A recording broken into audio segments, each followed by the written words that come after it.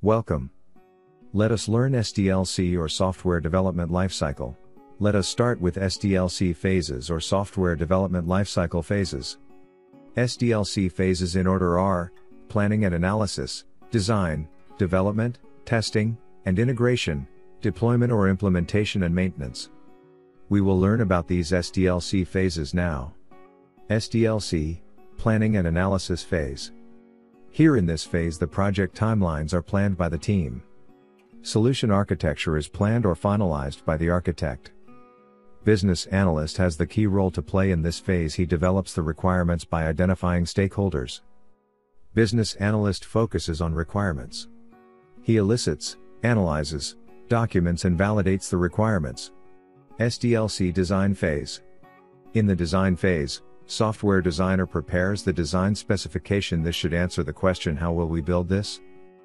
Here high-level design, low-level design, code and component architecture is designed. SDLC Development Phase. In the development phase, basis analysis, what will be the behavior of software, and design, what will be the structure of software, outputs, development team develops the software. SDLC Testing Phase. In this phase, application is tested in the testing environment. All areas of the application are tested in detail to spot any defects, bugs or other problems. SDLC, Deployment or Implementation Phase. In this phase, software is deployed in the live environment.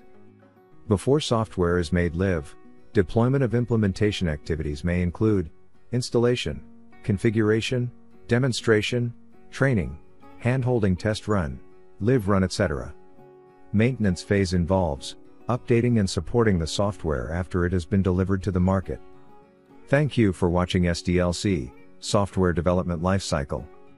Contact us for business analyst, Scrum, product owner and product manager related career roles.